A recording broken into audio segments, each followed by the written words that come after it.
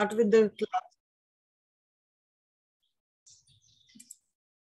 Can you all hear me?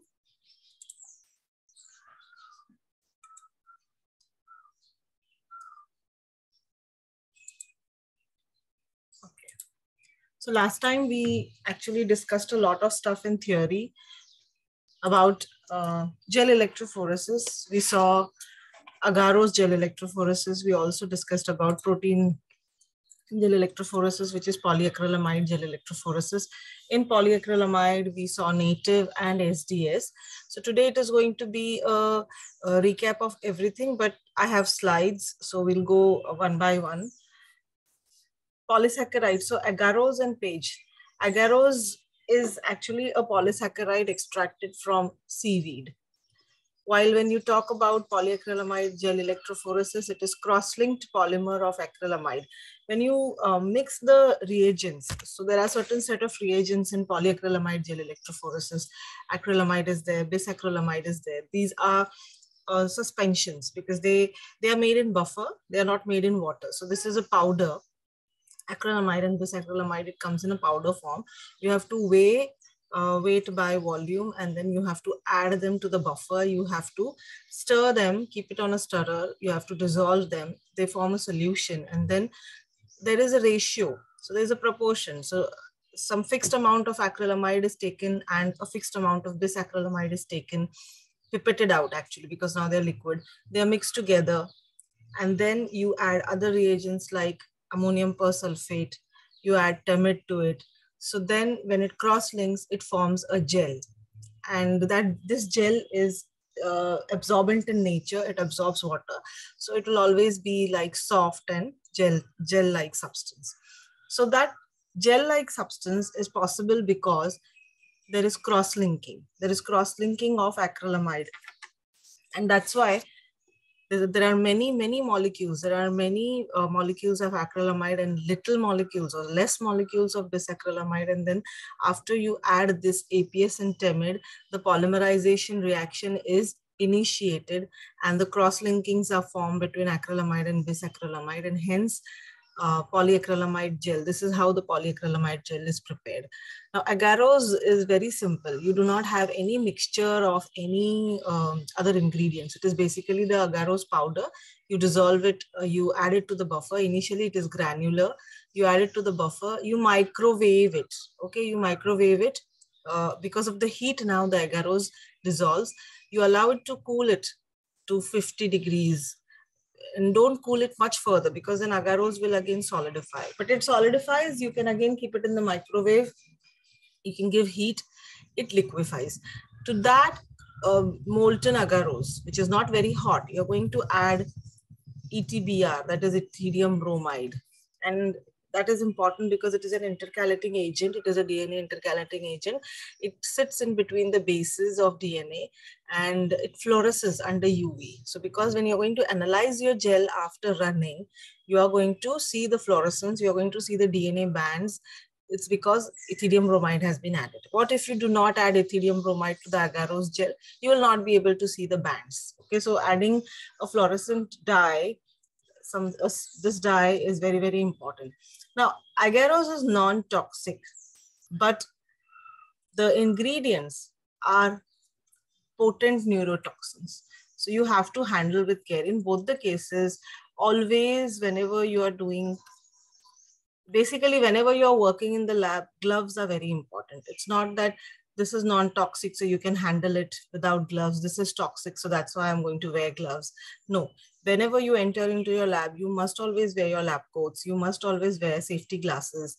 You must always have gloves when you're handling some of the samples, anything. So these are some safety measures and these are some work ethics in the laboratory.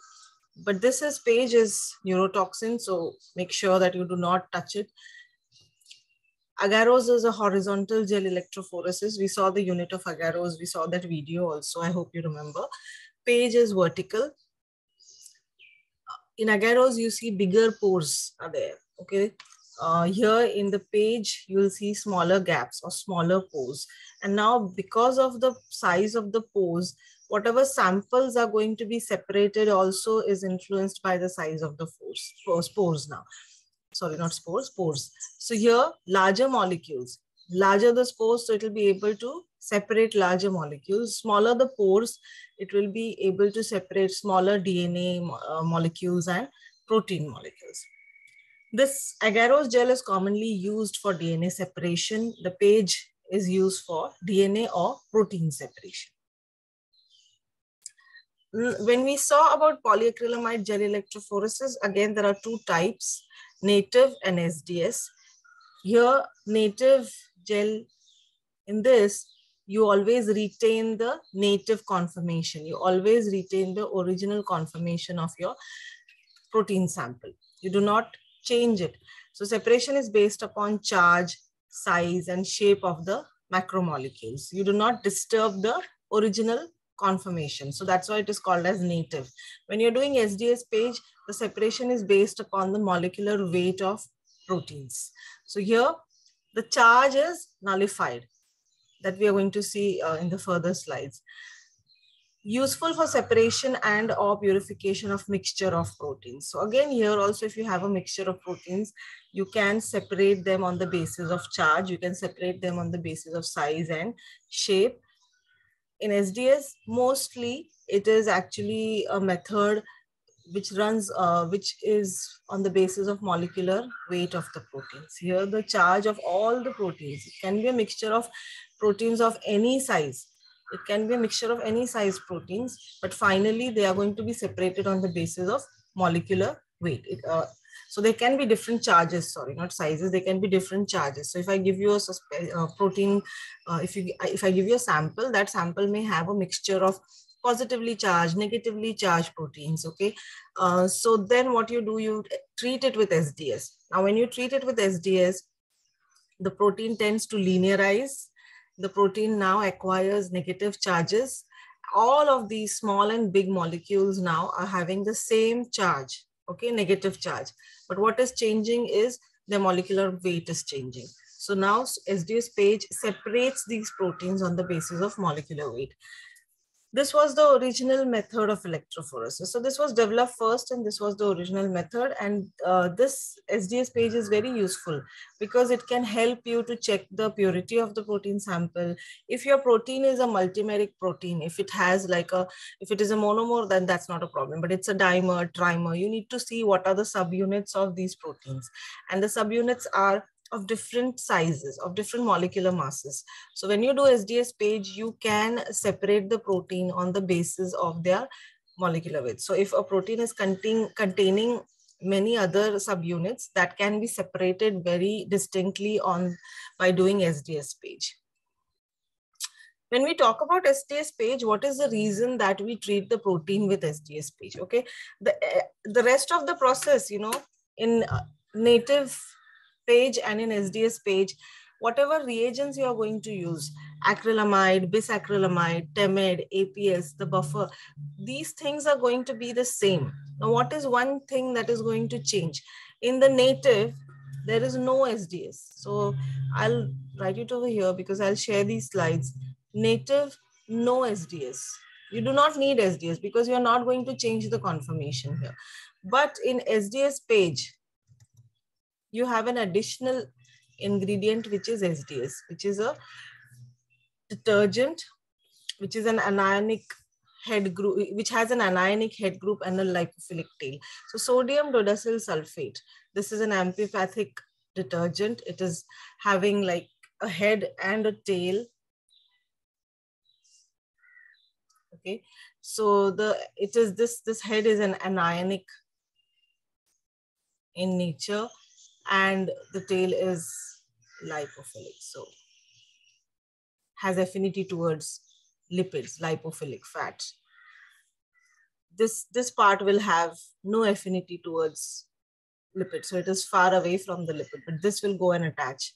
In their native form, the protein folds into all possible shapes. That's what we saw. There are amino acids which make different amino acids which make proteins.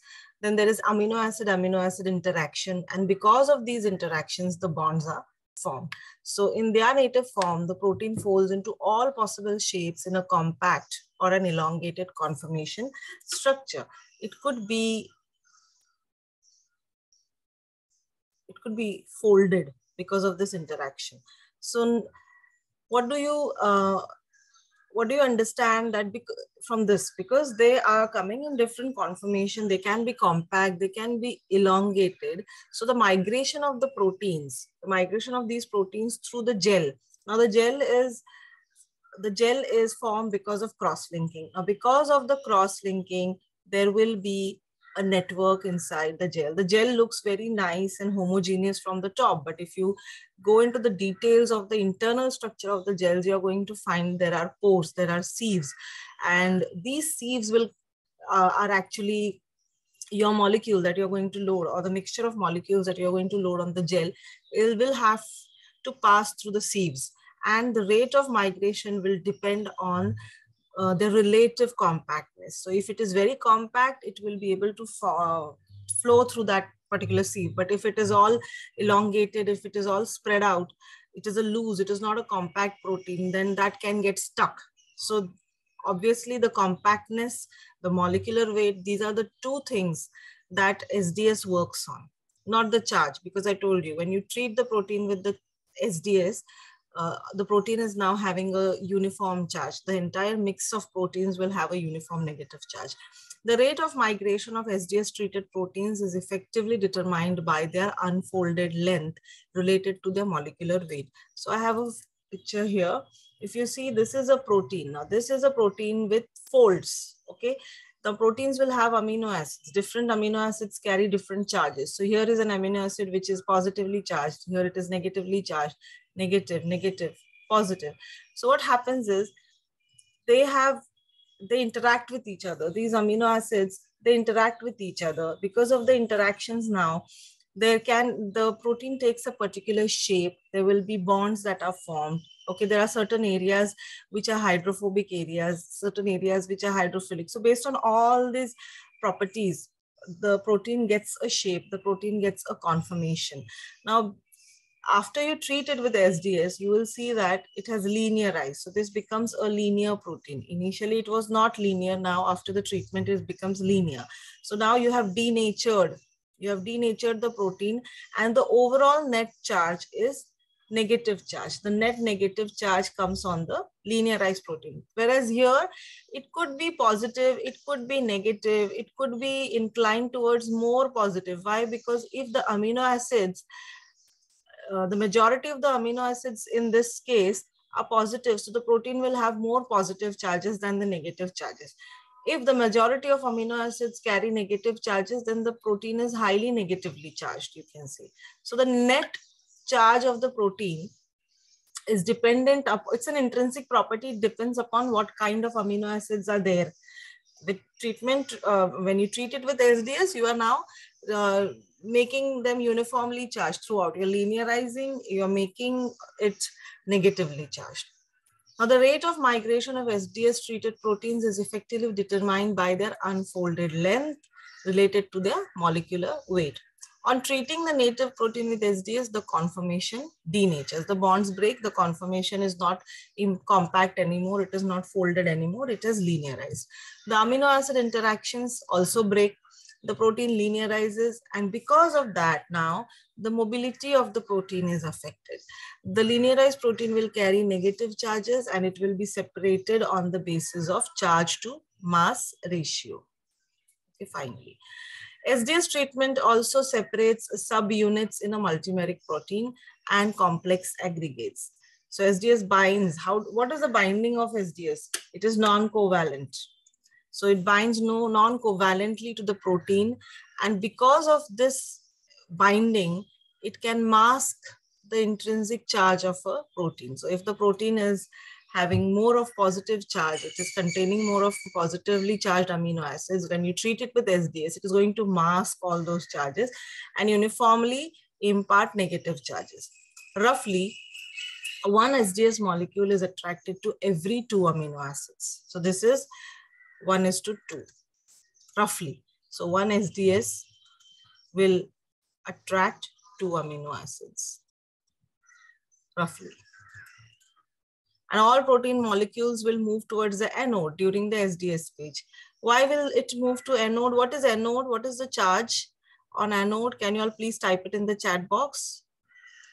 Which electrode is anode? Is it negative electrode or positive electrode? After you treat the protein with SDS, the protein becomes negatively charged. So where will it move? To the anode. So what is the charge on the anode electrode?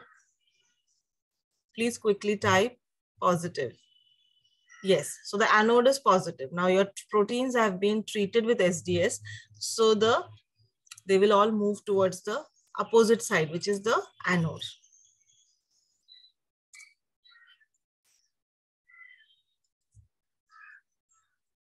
Now polyacrylamide, we'll just look into the little bit details of cross-linking, okay?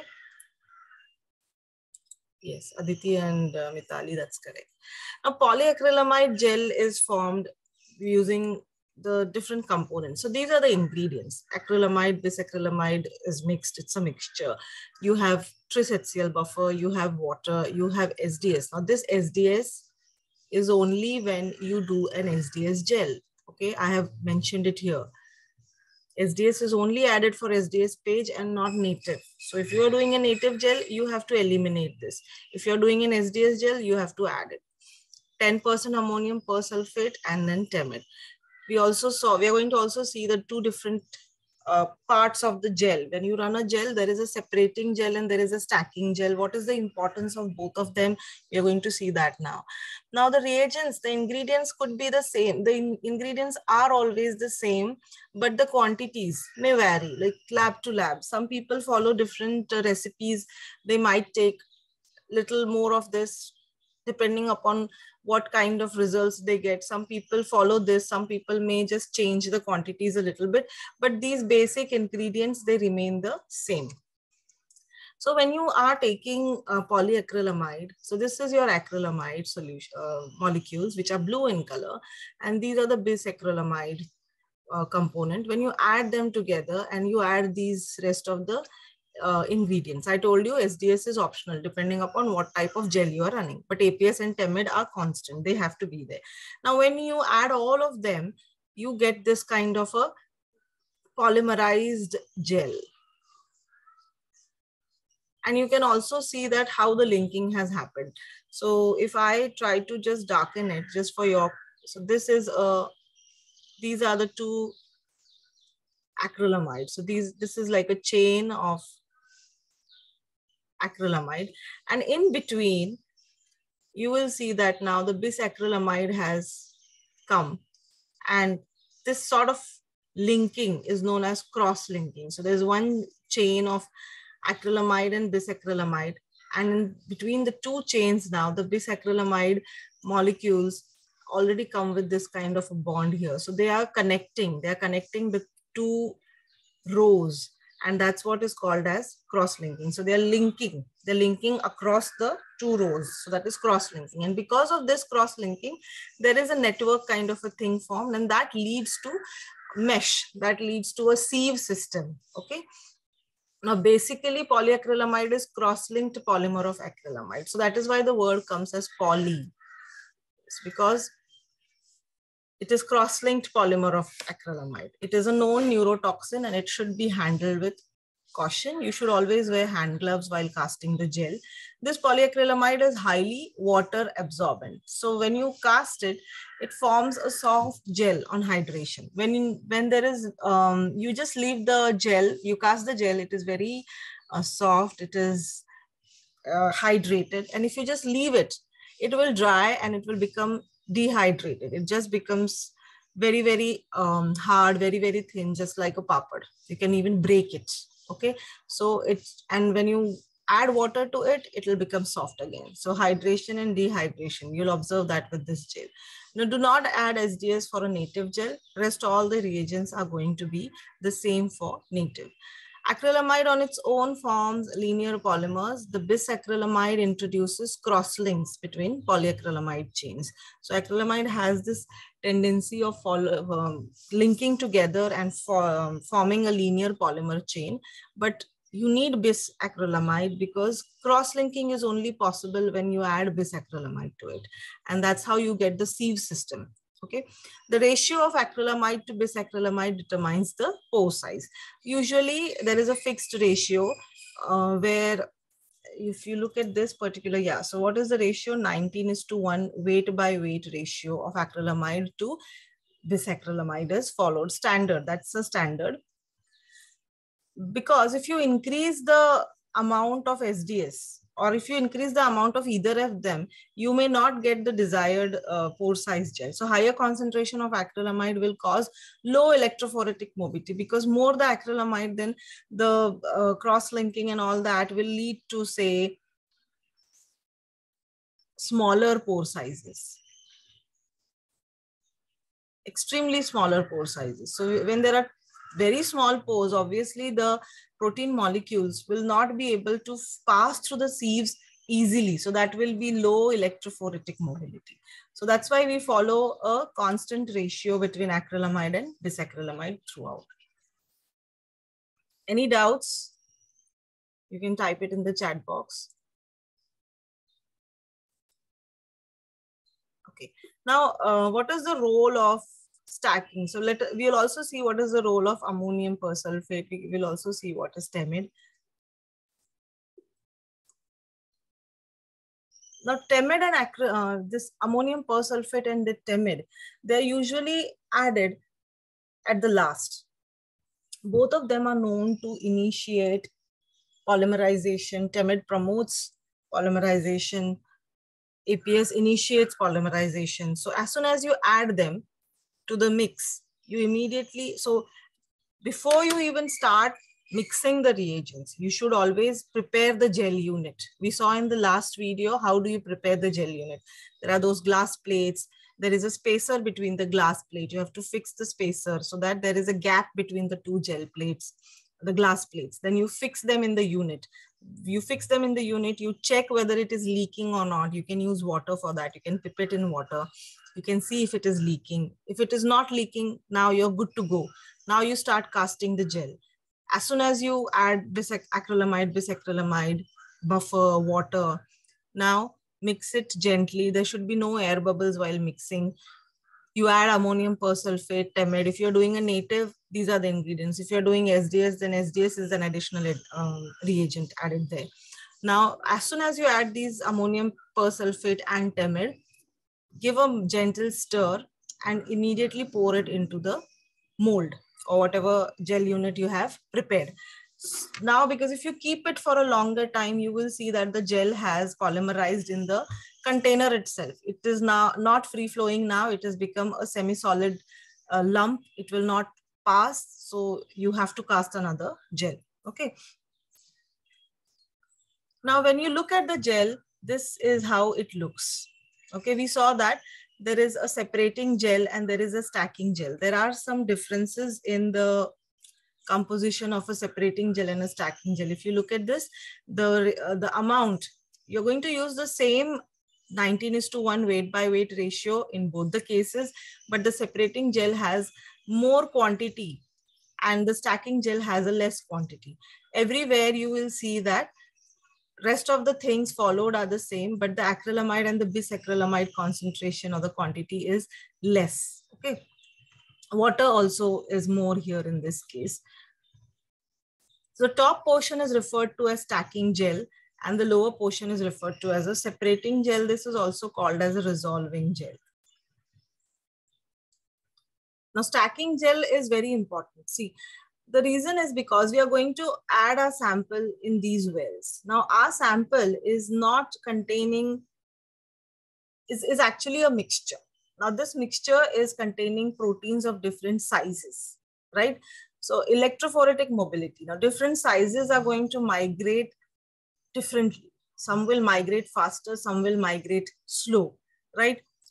But we do not want that immediately. We first want to, as soon as you add the protein, we want them to first start the race while they all come to a same line. So whenever there is a competition, whenever there is a sprint race, a running race, first all the participants are made to stand in a row in the same line. Nobody is standing ahead, nobody is standing behind. Okay, they all are standing in a straight line. Why? Because the race has to start from the beginning line, so that you know that who came first, right? So here the same thing is applied here. Since they are all of different sizes, lining them up before they enter into the separating gel is very, very important, because now the proteins will enter the separating gel at the same time.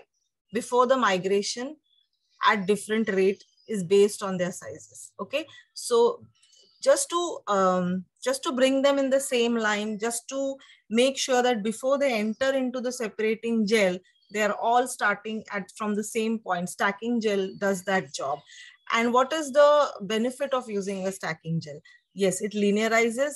Secondly, because of the stacking gel, now they all enter into the resolving gel at the same time. So it leads to clear and better separated bands for visualization and analysis. So without the stacking gel, what would happen? Without the stacking gel, the proteins will just produce a long smear. So if you do not have a stacking gel, and if you have an entire separating gel, you will not see bands. Okay, you will not see the bands like this. You will just see a smear. You'll just see a smear, and that is not good. That is not a good quality of gel, because then you are not going to get any conclusive results from running a gel. So both the gels should have stacking gel, because you saw the amount of the amount of acrylamide to bisacrylamide is varying in both, in stacking and separating. So that is for a reason. The word stacking itself means that lining up things. I stacked up something is keeping things in one place. So here you're going to line up the different sized proteins, and then before they enter into the separating gel, now they are ready to go at the same time, because every protein's electrophoretic mobility is different based on their sizes. So stacking promotes better resolution and sharper bands in the separating gel. So we saw this. How do you make it? You first set up the gel unit. You have these things are known as spacers actually. Spacers are important. Imagine that you have two glass plates and you just keep them on top of each other. There will be no space. Okay. If there is no gap in between those two plates, how will a gel film form? So you need to introduce gaps. How would you introduce gaps? You need to add a spacer. Now, if you have two gel plates and if you have a ruler, a plastic ruler that is there in your compass box, if you now put those two rulers on two sides between the two plates, then you are introducing a space between the two plates. And because of that space, now whatever you pour inside will remain inside, will take that space, and a sheet or a film is formed. So that's why the spacer is very important. In the unit, in the electrophoretic unit assembly itself, the spacers are provided. Okay. So take the two plates, introduce the spacer. Now, when you introduce the spacer, level them up, put it in the casting unit. Okay, last time we saw the casting unit, airtight. You have to seal it. There are those, you have to just lock it.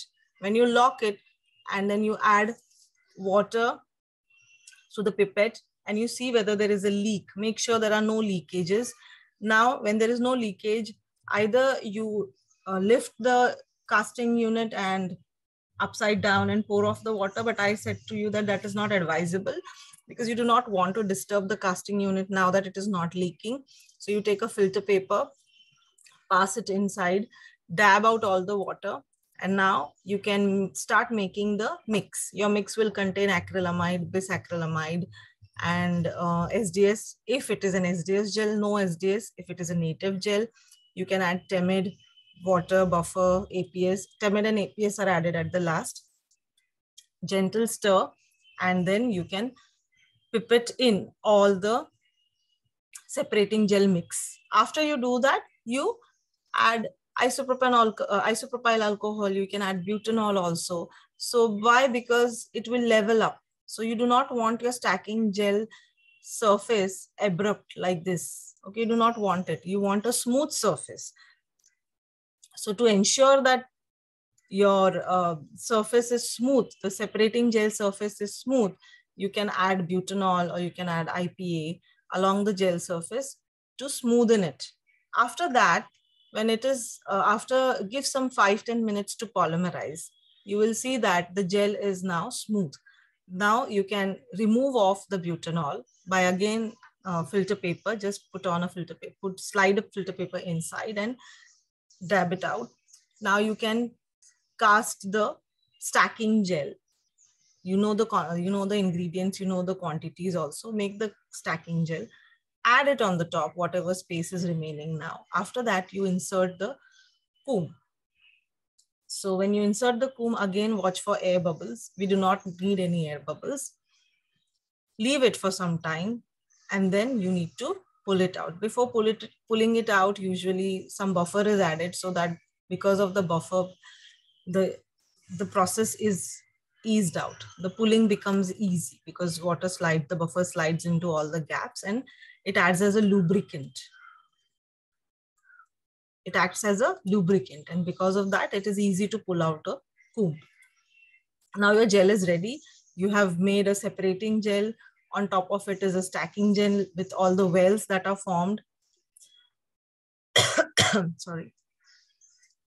So this is how your entire unit looks now.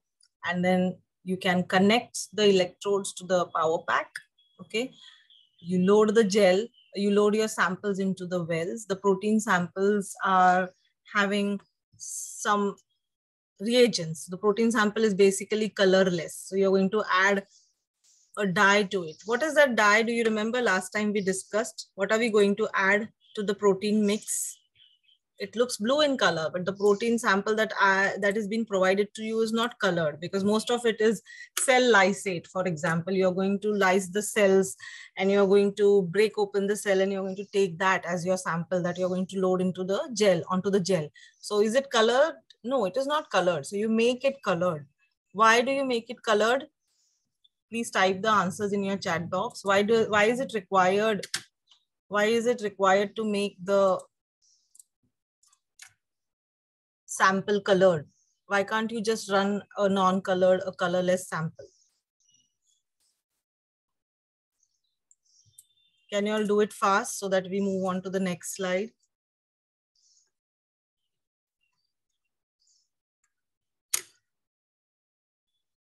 I told you generally it is blue colored dye that you're going to add. Why should you color the sample before you load it onto the gel? Anybody can even put on the mic and can answer.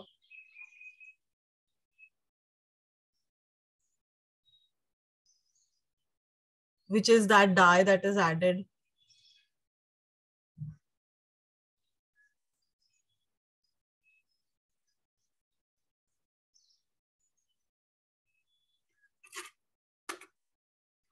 Okay.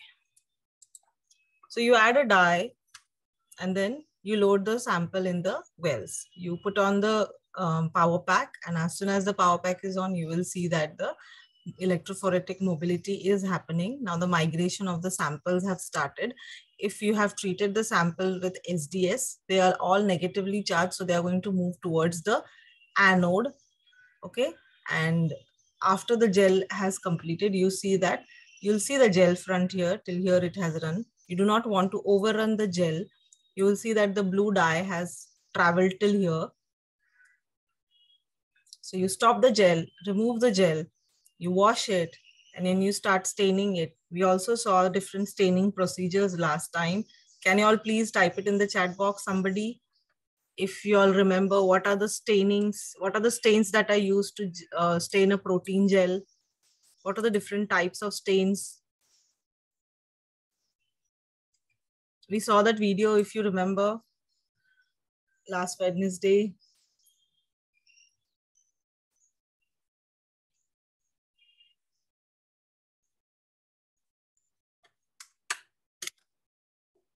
Nobody remembers it? Okay, so that you'll have to refer to a book or my slides that I gave last time and find out the answer. Okay, So with this, we now move to the second, the last part actually from this unit, from this chapter unit, that is the 2D gel electrophoresis. We have already seen 1D, that is native or SDS. We are also now going to see 2D. Before that, I would just like to tell you all about this, little bit about the sample preparation. When you are doing a native gel, you do not treat your sample with anything. You can load your sample as it is. So only thing you have to do is you dialyze the sample. Okay. What is dialysis? Now, when you have a mixture of, so basically if you're working, say, with a bacteria,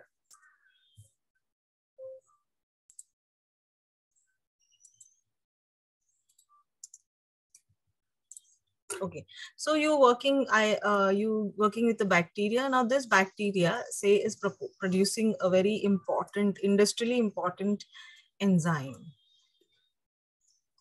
For example, say it is producing lipase. Lipase is an industrially important enzyme. You also must know that all enzymes are proteins. Okay, so you can also do a protein gel electrophoresis to separate this enzyme, to see whether this enzyme is produced or not by the bacteria. Now you have to produce lipase. How would you do that? You have to put the bacteria into a medium, lipase producing medium. Okay, you can make the medium in the laboratory. It is a liquid medium, like how you make nutrient broth.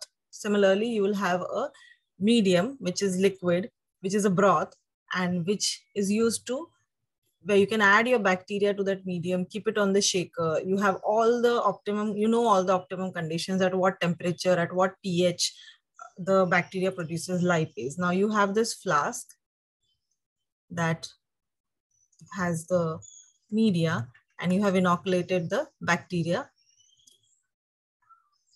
into it. Now the bacteria will grow, it will produce lipase. So suppose now the lipase that is produced is here in the medium. Okay, so now your broth is a mixture of a lot of things. It is not only the lipase, it will be a lot of other things also that are being produced by lipase, which you do not want. You're not interested in other than lipase, you're not interested in anything. So what should you do? Separation is very important now. You must separate. Okay, so this flask you have to now subject to first centrifugation. If you all remember, I also told you it also depends that whether this protein or whether this analyte is extracellular or intracellular. If it is extracellular, your job is easy. You can do centrifugation. If the bacteria is producing the protein, but it is not giving it out, if it is storing it within itself, then it is intracellular. So in such a case, like if I have this bacterial cell,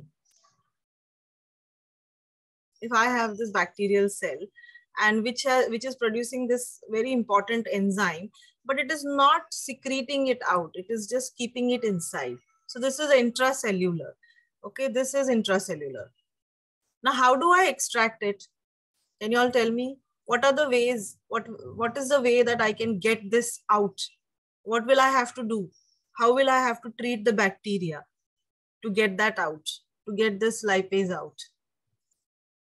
Yes, please write it.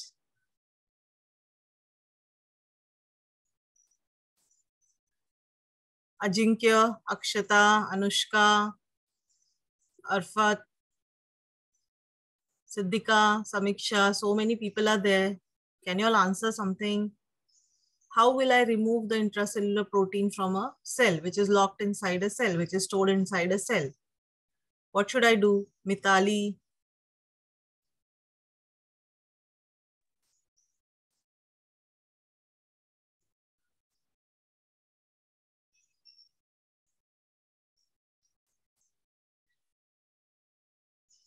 Hello? First, we can separate it. Pardon? A bit louder? First, we can separate it. No, I'm asking that if your enzyme or protein or whatever analyte you are interested in is produced by the bacteria, but the bacteria is inside the cell. Okay, you mean to say that first you isolate the cells. Yes, ma'am. How do you isolate the cells? Yes, Vishub, you are right. You centrifuge them. You centrifuge them, then what will happen when you centrifuge the entire broth which is containing your bacteria? What will happen? If I centrifuge it, this is a centrifuge tube and I filled in the broth in this and then I centrifuged it. So what will happen? Where will be the cells? Will the cells form a, will they settle down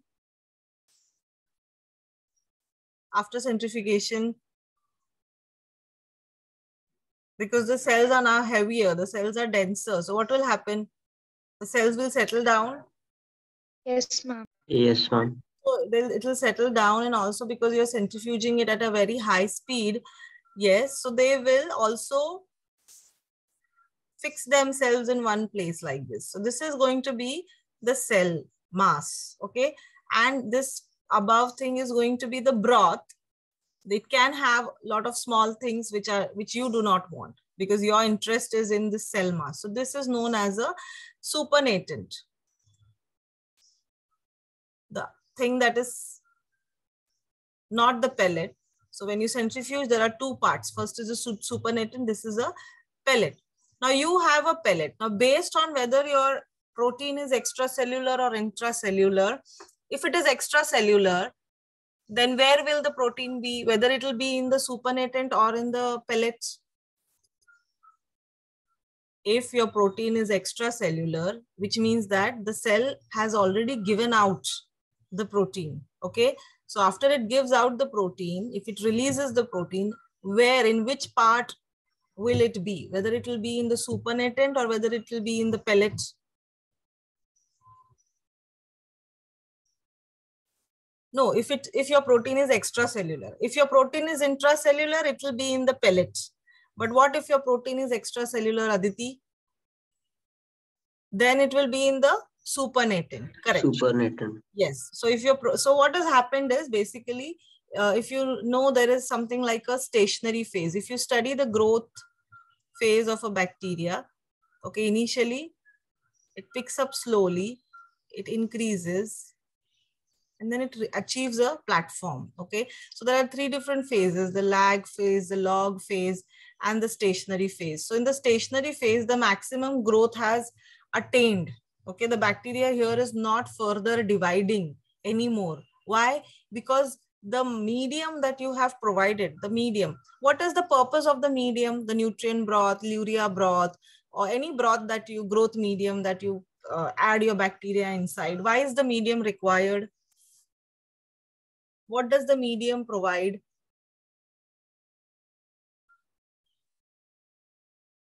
Give your answer in simple words. It's okay. There's no need to be very correct microbiologically. But what is the media required for? What will happen if you do not provide a growth medium to the bacteria?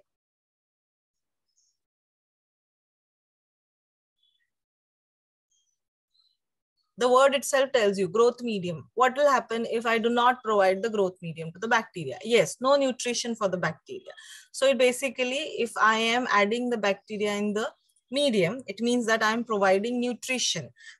Now this nutrition is carbon, nitrogen, okay? So very importantly, carbon and nitrogen sources that you're adding. So your medium can have glucose, your medium can have yeast extract, peptone. So these are because they are providing carbon, nitrogen. Some bacteria also have some further requirements. So you're making sure that the bacteria is getting all the nutrition for growth. Now, when I add, say supposedly I have, say I just add a single bacteria into this flask, which is containing the growth medium. So you know that they divide. So 1 becomes 2, 2 becomes 4, 4 becomes 8.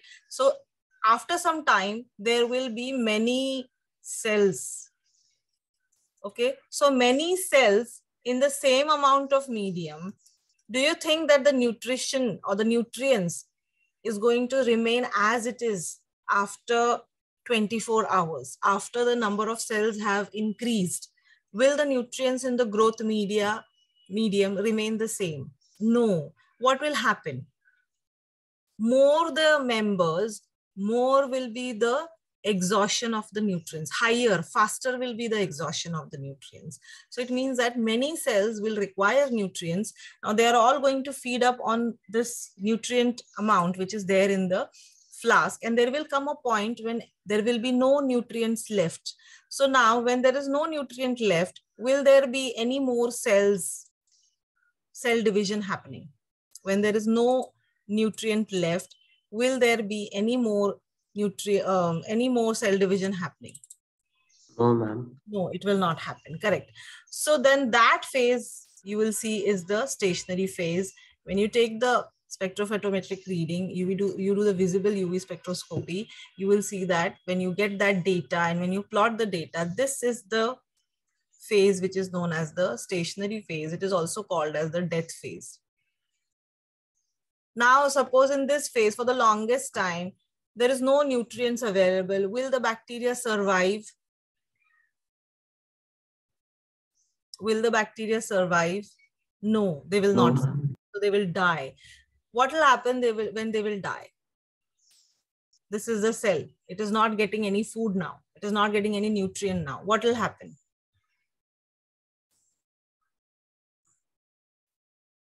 Yes, it will lyse, it will die, it will lyse, it will release all the components into the medium. That could be one point where the enzyme also comes out. Your analyte, your protein also comes out, okay, into the medium now. The cell has died. There are this is known as extracellular secretion, not necessarily that the bacteria will release everything in the stationary phase. Some of them might also release it before the stationary phase, but stationary phase is a phase where now there is no more nutrient available in the medium. Now there is no more further growth of the bacteria, and the bacteria will soon die because of the inadequate nutrients. Okay. But some of them may retain the analyte, the protein, the enzyme that you want within the cell itself. They do not leave it out. So they are known as intracellular. In that case, you will have to, in both the cases, even if it is extracellular, even if it is intracellular, okay? In both the cases, centrifugation is a must. So if it is extracellular, the analyte, the chances are high that the analyte is going to be in the supernatant. If it is intracellular, the protein or the analyte is going to be in the cells itself.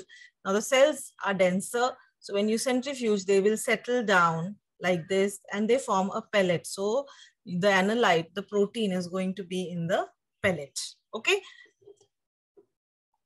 Now you take the pellet and you break it. You add, say, lysozyme, or you add any other reagent which can break open the cells so that you can now take your analyte out. Okay. And in supernatant, it is easy because already the analyte is in the supernatant, but the supernatant will have your analyte in a diluted form. You may need to concentrate it. After all of this is done, now is your protein, even if you lyse open the cell, or even if the analyte is there in the supernatant, is your protein or is the mixture a pure mixture? Pure in the sense, pH. Now your growth medium will have a pH of, say, 7. The supernatant will contain a mixture of molecules. It will be smaller to bigger. Okay. The cell pellet also, when you break open, there are a lot of other components of the cells that will also come out with your molecule of interest. Okay. So what do you need? You need to dialyze it. The dialysis is one very important process in protein biochemistry, or whenever you're working with such biomolecules where you get a mixture of proteins. You do not get only your protein, but you get many other proteins also. So what will you do? These proteins are small and big. Now you dialyze it. So the dialysis bag is commercially available. The dialysis bag is also having pore sizes. Okay, now these pore sizes act like a sieve. Okay, so imagine, and they have certain cutoff values. Okay, now the dialysis bag is, you have to first, it comes like a thin strip, and the strip is basic, it's like a bag. It's like a column. It's like a pipe, you can say. Okay. So when you open it, yeah, but when it comes commercially, it is not open. The mouths are not open. It comes like a sellotape. Okay. It comes like exactly like how a sellotape looks. So you have to, only thing is that it is not sticky like a sellotape. So it is just rolled. And you remove it, you decide how much sample you have. Say, suppose I have only 5 ml sample. If I have a 5 ml supernatant, or if I have lysed the pellet and 5 ml of so this is there, mix is there. I have to dialyze the 5 ml. So what do? I cut the sellotape. I cut the this dialysis tape. I boil it. I put it into boiling water. After it boils, it opens up. Okay, it opens up. Now I can see that it has the mouth is open, both the ends are open. So I tie a knot at the lower end. I tie a knot. Now only this has a open mouth. So it becomes like a bag. Okay, it is a dialysis bag. Fine. Now I add the sample into this. What I do is I take a big container. I fill it with a buffer. I know, say, suppose this lipase is, say, stable at pH 7. So I take a buffer of pH 7, fill it. Now this is a big container. This could be somewhere around, say, 200 ml of buffer, because my analyte, my sample mix is only 5 ml. So 200 ml of buffer is okay. I fill up the 5 ml in this. There are dialysis clips. You can clip here, so that nothing goes out, nothing comes in. Nothing goes out through the mouth and nothing comes in through the mouth. I suspend it inside. So now my bag is hanging like this in the buffer. I have tied a knot here. I can also put a clamp here, okay? Instead of tying a knot, I can put 2 clamps, one on the top, one on this edge, and here. Now the sample is here inside. In the sample, now you can have a mix of things.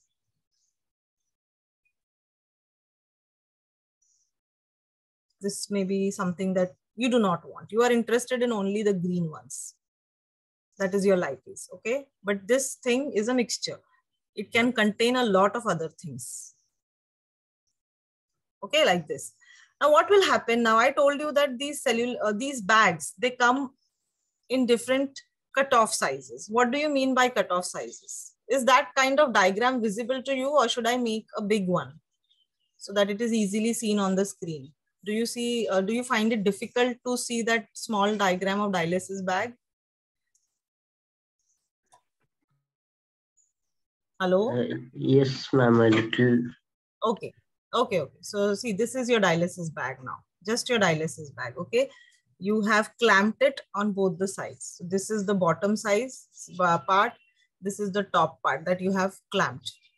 And now it is suspended in the buffer. So let us assume that this is the blue thing is the buffer outside, in the outside area. In the dialysis bag is your lipase.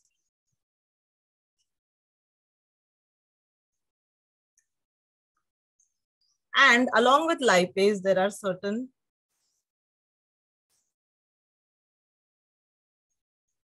other things, cellular components. It could be other proteins, other junk things, broken cell parts, okay, which have come.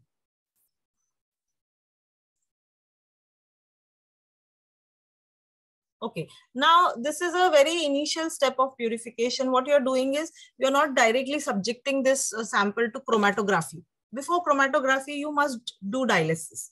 So after you do dialysis, then you minimize some more contamination, then you can go to chromatography, then you can go for electrophoresis or whatever other things you want to do. But this is the initial step, dialysis.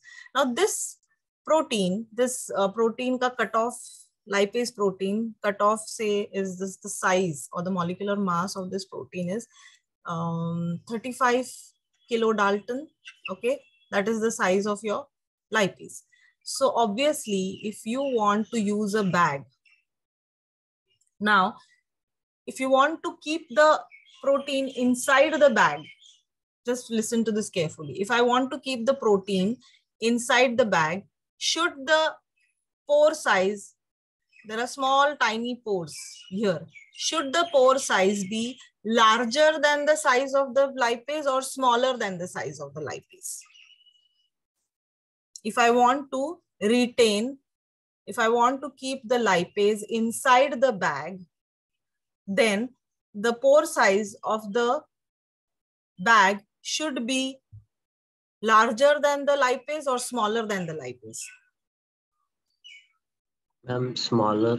Smaller than the lipase, correct. So if I have a 35 kilodalton lipase, then my cutoff value of this dialysis bag should be somewhere around, say, you can use a 30 kilodalton, because you know that you only are interested in this green big lipase. You're not interested in these ones, small ones. So if I take, say, a 30 kilodalton cutoff, all of them will go out in the buffer. They all will exit. Okay, they all will exit. What remains inside is your lipase. So this is the first step. You get rid of the stuff which you do not want from the medium. It could be a pellet that is broken later on.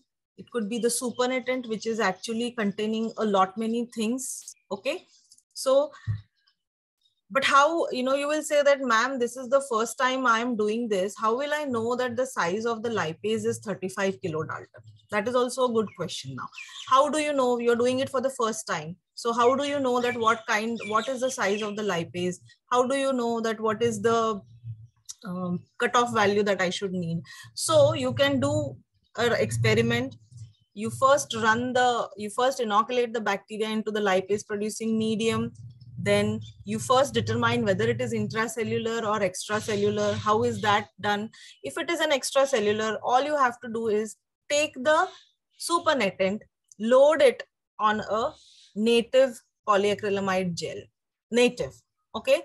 You can develop the stains, you can develop the gel. But again, when you do a native, you will not be able to see the size, because polyacrylamide gel, native polyacrylamide gel, only works on charge, right? You do not know the size. So what is the other method where you can do the analysis based on size, molecular weight? You can do an SDS-PAGE also. So you can do a native, you can do an SDS-PAGE. Then along in the SDS-PAGE, you have already loaded a marker also. So that marker is containing, say, different, it will give you an account. It's a standard marker. Then when you stain this gel, whichever lane is containing your sample, after staining the gel, you will see that. So suppose if there are these, suppose say this is a marker lane. Okay, and this is where you have loaded your sample.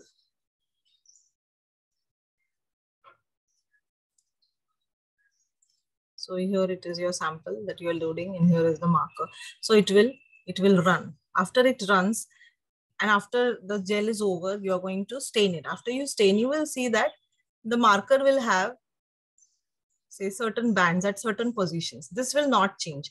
These are the bands, and these bands are going to have fixed molecular weight. Now, suppose this band, this is your standard.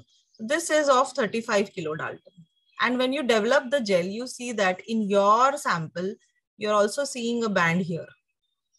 Okay, you'll also see some minute bands here and there like this, but this is a very strong band. It's a very strong, I told you, if the concentration of that particular analyte is more, the intensity of the band is also more. So looking at this intensity, you will say that, yes, I have a protein which is corresponding to 35 kilodalton.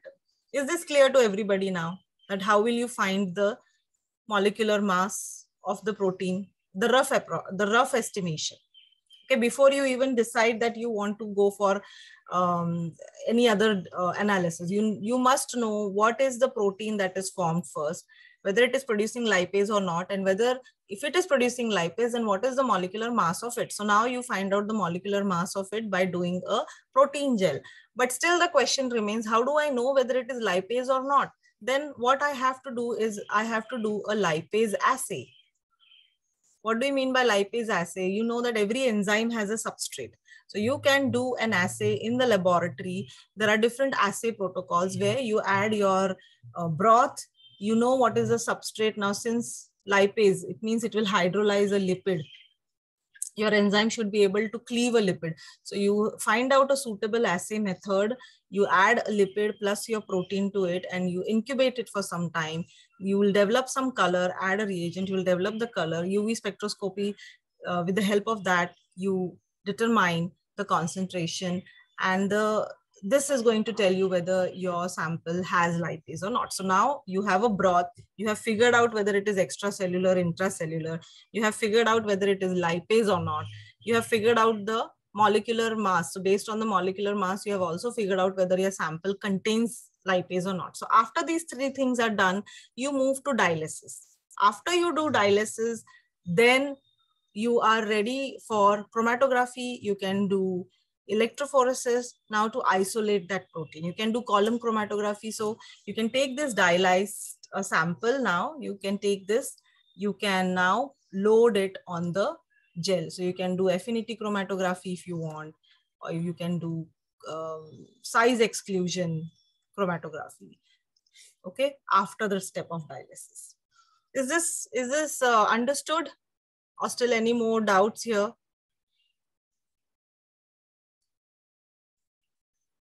No, ma'am.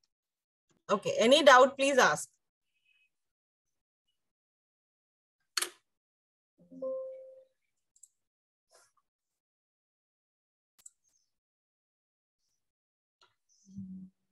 I was planning to show something, but it's okay. I'll find a link and I'll share a dialysis link.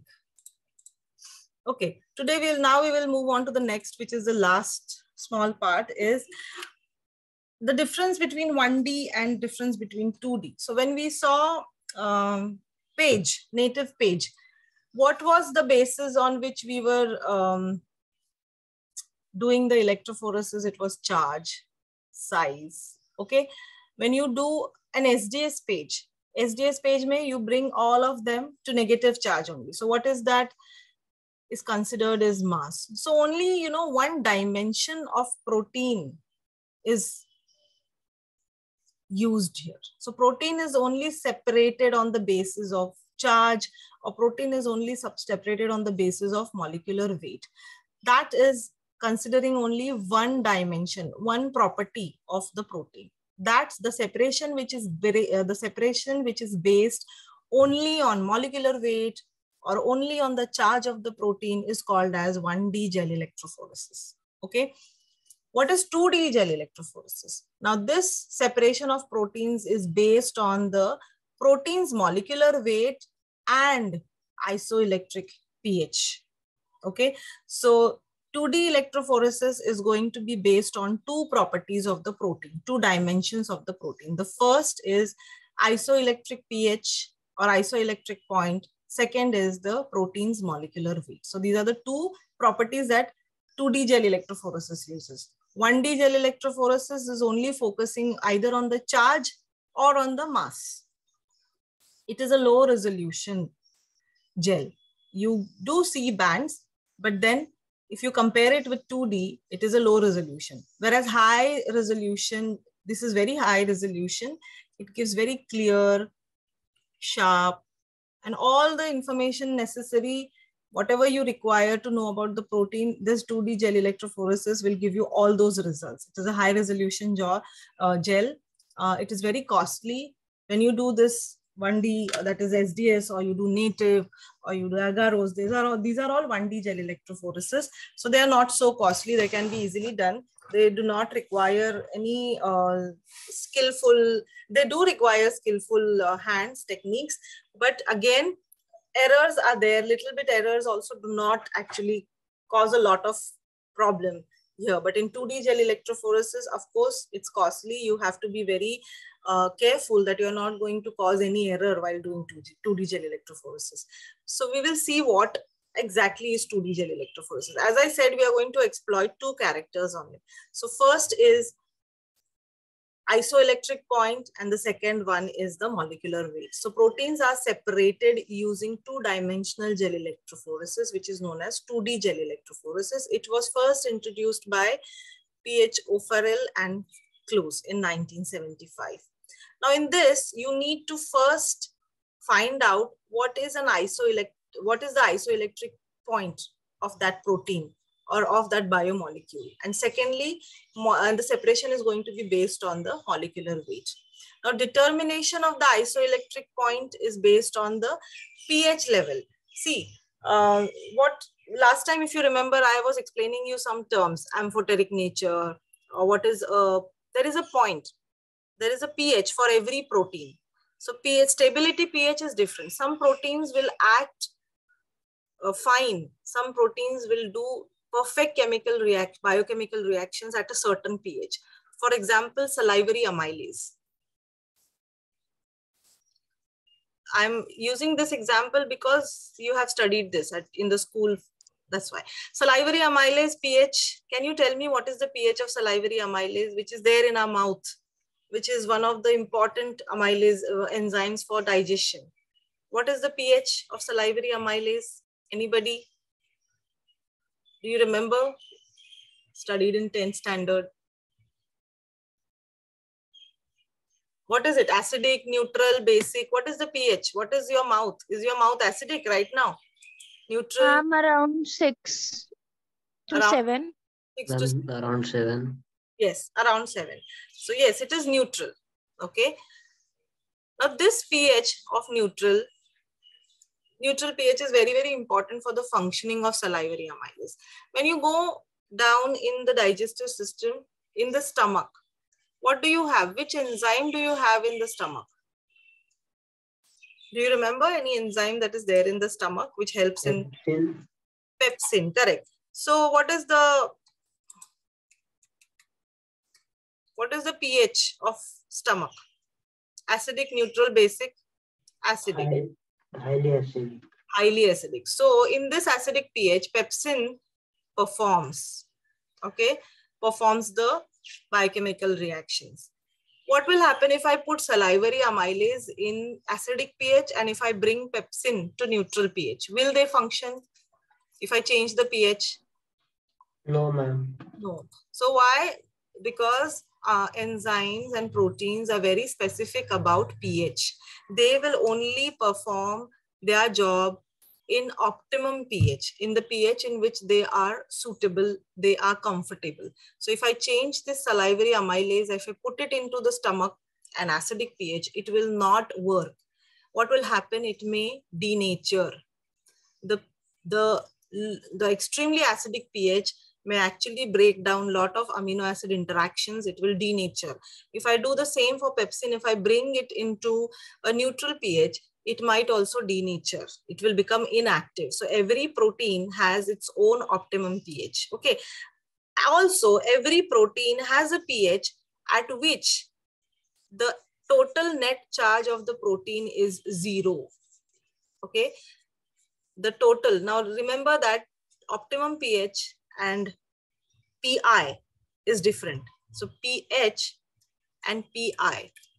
Every protein has an optimum pH, but every protein has a pH where the net charge on the protein is 0. That is known as the isoelectric point of that particular protein. Okay, is this clear? Is this clear or not understood still? Yes or no? Please type it in the chat box, then I can move ahead. Yes, ma'am. Yeah. Do you want me to repeat it again? No, ma'am. No. Okay. So every protein has an optimum pH. That is a different case, but every protein also has a pH at which the total net charge on it is 0. So it will have equal number of positive charges. It will have equal number of negative charges. They cancel out each other and the net charge becomes 0. So that pH is known as the isoelectric point. Okay. Now first you determine the isoelectric point of the protein. When you do that, the first step of 2D gel electrophoresis is run the protein through a pH gradient, I would say. Run the protein through a pH gradient. Then, as I told you, that at a particular pH, the protein will have a 0 charge. You will see a band there. Okay, you will see that which is that point. Then after you do that, subject the protein to SDS-PAGE for molecular weight resolution. So in a 2D gel electrophoresis, initially protein migrates over a set of pH gradient. Okay, then the proteins are separated using gel electrophoresis. It could be vertical or horizontal. This gel electrophoresis is SDS gel electrophoresis because molecular weight comes into the picture. Now, advantages is that the protein resolution by this method is very sharp, accurate, very easy to interpret, and proteins isolated are very pure as well. Okay, widely used for the analysis of complex protein molecules from cells, tissues, very sensitive method, very accurate method. So you can do use this for a wide range of samples. The first dimension, since it's a 2D, so there are two dimensions. The first dimension, isoelectric focusing, separates proteins according to their isoelectric pH, isoelectric point rather, which is known as PI. Okay, the PI is a pH where the proteins carry zero charge. The second dimension is SDS polyacrylamide gel electrophoresis, separates the proteins on their molecular weights. Each spot on the resulting two-dimensional array corresponds to a single protein species in the sample. Okay, so when you do a 2D gel, you will see spots. You will not see bands there. You will see spots after developing. So each spot will correspond to a single protein species. I have probably some animations that I had added just for you all to see.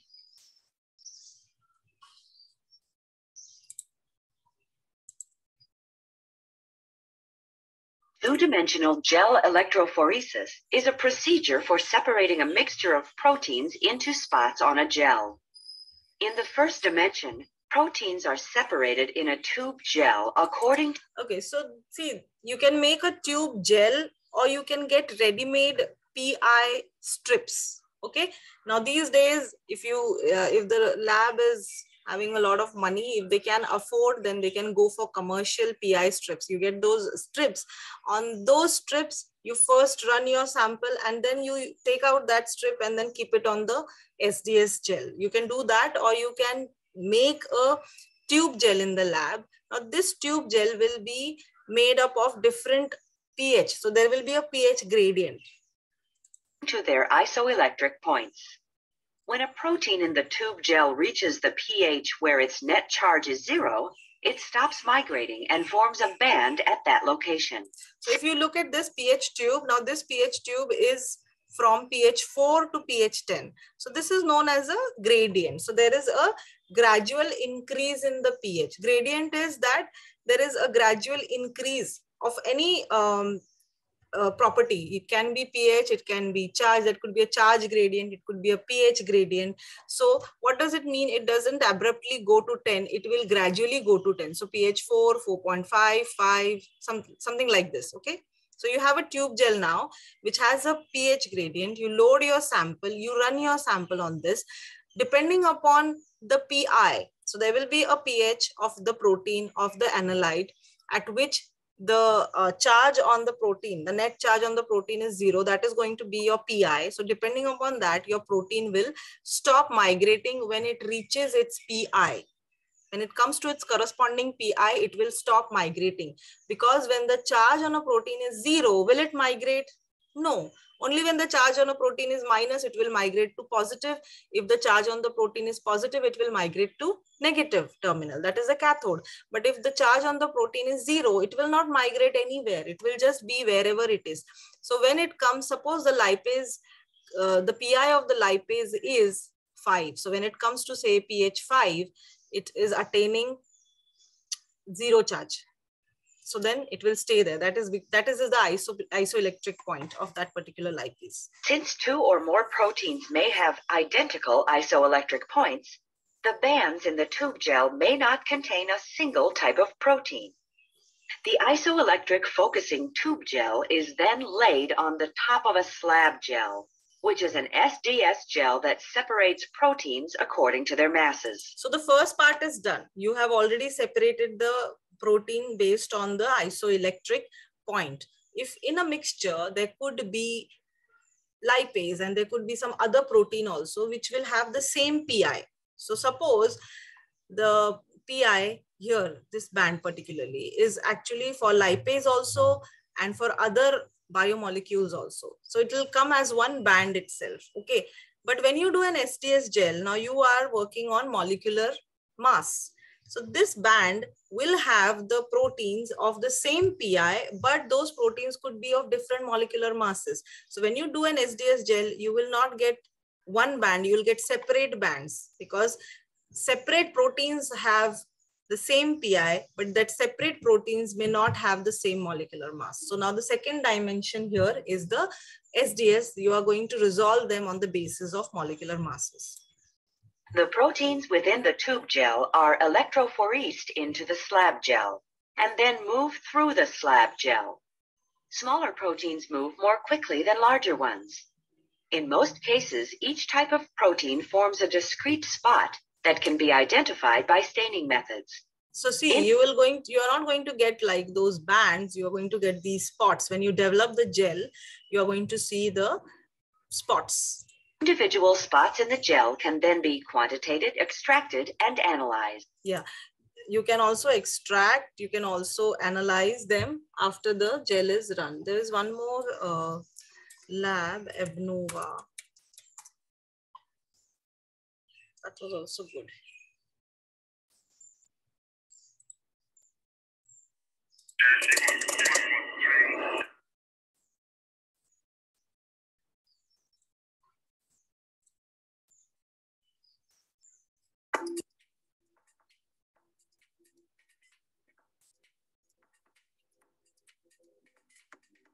So see, this is a commercial kit, how it is done. If initially they would make a tube gel in the laboratory of pH gradient and they would load it. But now there are companies say like Abnova or their Biorad, they also have commercial kits. You do not have to really do too much work. You have to take the kit.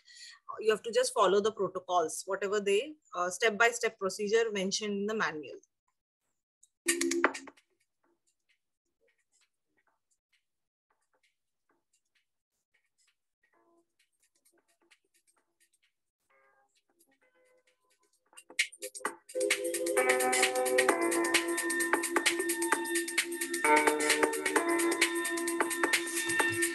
So this is the strip that he is peeling off. This is the gradual IEF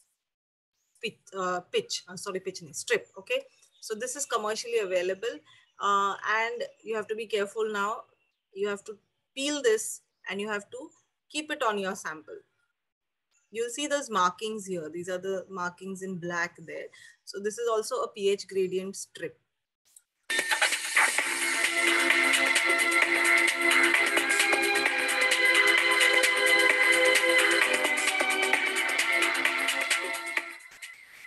Now this strip is of 13 centimeter and the pH gradient is from pH 3 to 10.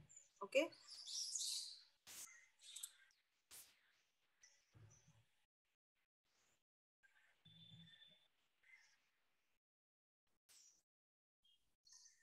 So you have a holder here, this white color thing, and you put your protein sample. The protein also has this dye in here. So you have pipetted in your protein sample. Now you're going to lay over the IEF strip, that is the isoelectric focusing.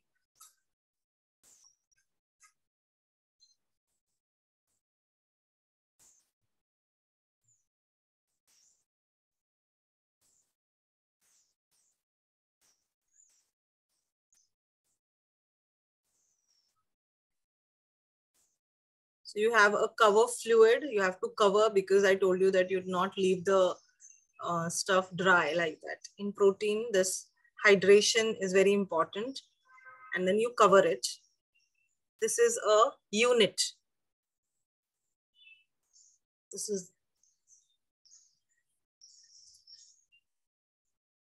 this has basically, this is like a power pack. We'll have 2 electrodes and you are going to keep so that positive and negative. And now you run the sample.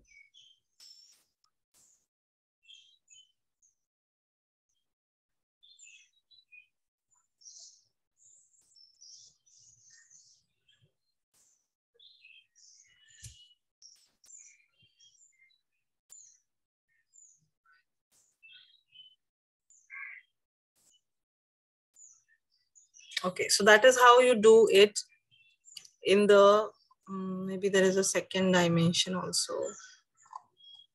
After that, what you do is basically you remove the strip and you put that strip on the SDS page.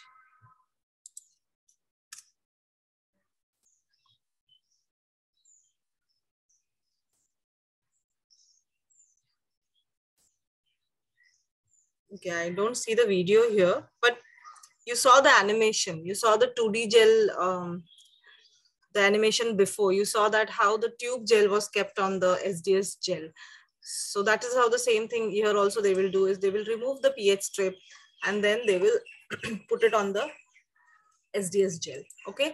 And then you're going to run the gel. So that will be the second dimension. The molecular weight is going to be the second dimension. The first dimension was isoelectric point. That is the PI. Okay. Any doubts? No, ma'am. No. Okay. And just a minute.